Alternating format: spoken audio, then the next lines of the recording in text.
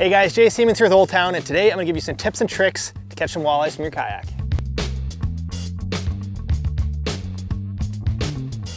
Guys, first piece of advice I'm gonna give you if you wanna target walleyes from your kayak is get yourself some electronics. You know, a lot of species you can get away with just fishing shoreline and what you can see visibly, but the thing about walleyes, especially at this time of year, middle of summer, is they're pulling deeper. We're gonna be fishing 15 to 25 foot rock reefs, and without your electronics, you wouldn't know they're there. So if your lake has mapping, get yourself, your local maps, get the map chip. If you don't have that, this graph has auto charting capabilities, which means it'll create a map as you drive.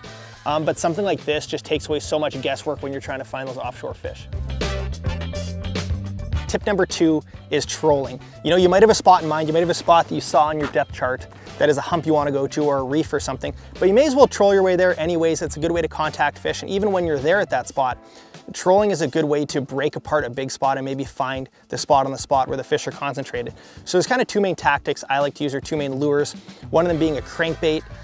Gets down deep, it's big, it's loud, it targets and triggers big fish. What we're gonna do today is we're gonna pull a bottom bouncer with a spinner on the back and a chunk of night crawler. This catches so many fish, and it's just a good way to cover water when the fish are scattered. And if you need to pedal or paddle anyways, you might as well have a lure out. So we're gonna put some crawler on, and we're gonna start trolling.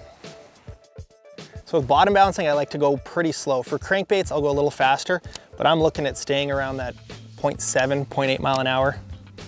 And the key is just to tick the bottom. I don't want to be necessarily dragging that weight in the bottom the whole time, but I just want to feel bottom and then lift it up to keep it in that strike zone, because walleyes like to eat often pretty tight to the bottom.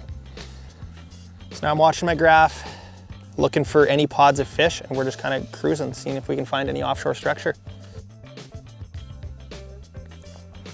Hooked up. The bites are so subtle with the spinner. Sometimes you just feel a slight tick and it just tightens up. Got a decent fish here. Gonna slide the net under our first walleye. So that's the cool thing. If you need to go around and scout, do some mapping, you may as well have a line out trolling. And we got a beautiful walleye to start off the night. Hooked perfectly in the corner of the mouth. We popped it out. Nice little Canadian Shield walleye. That's the first, hopefully, of many. There we go. Hooked up. Ooh. Feels good. So we're kind of keying in. It seems like 15 feet has been the sweet spot. All right, guys, I think we're starting to figure it out. Second one of the night, 15 feet of water, just like the other one, and they're getting bigger.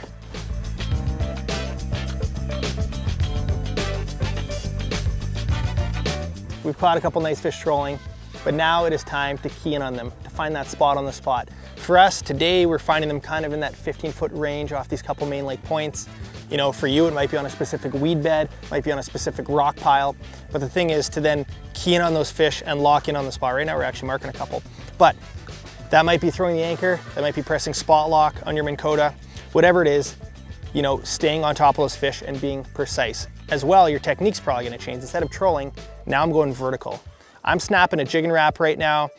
You could use a jig and a piece of night crawler.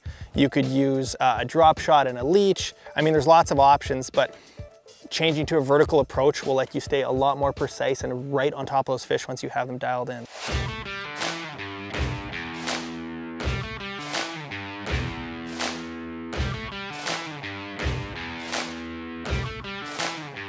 Nice mark right here. Ooh, ooh, the sun is set and we are on them. Oh.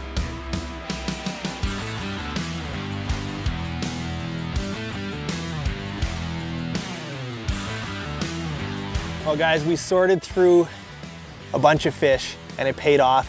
Hopefully those couple tips and tricks help you land a couple more walleyes on your next outing. See you guys next time.